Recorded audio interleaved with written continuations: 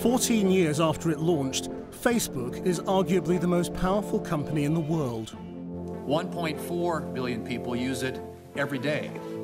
More than the population of any country on Earth except China.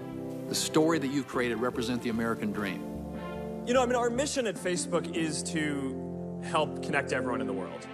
We take that responsibility very seriously. It's the really extreme, really dangerous form of content that attracts the most highly engaged people on the platform. And so they want as much extreme content as they can get. We shouldn't be speaking about work-related topics, okay? You're left with knowing absolutely nothing apart from a sickening feeling that you've seen some man beating a tiny little boy.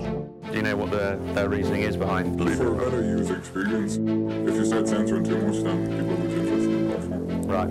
It's all about making money at the end of the day.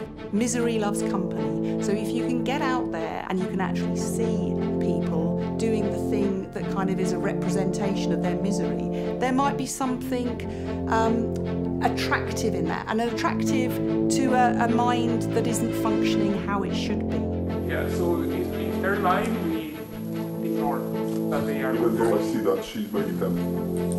Yes. When they say freedom of speech, what they're really saying is, we really want to permit people to do whatever they want on this platform. There's some awesome example there.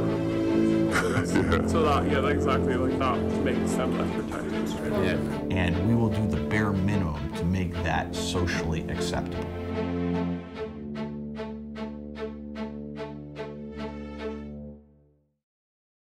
Available now on video on demand.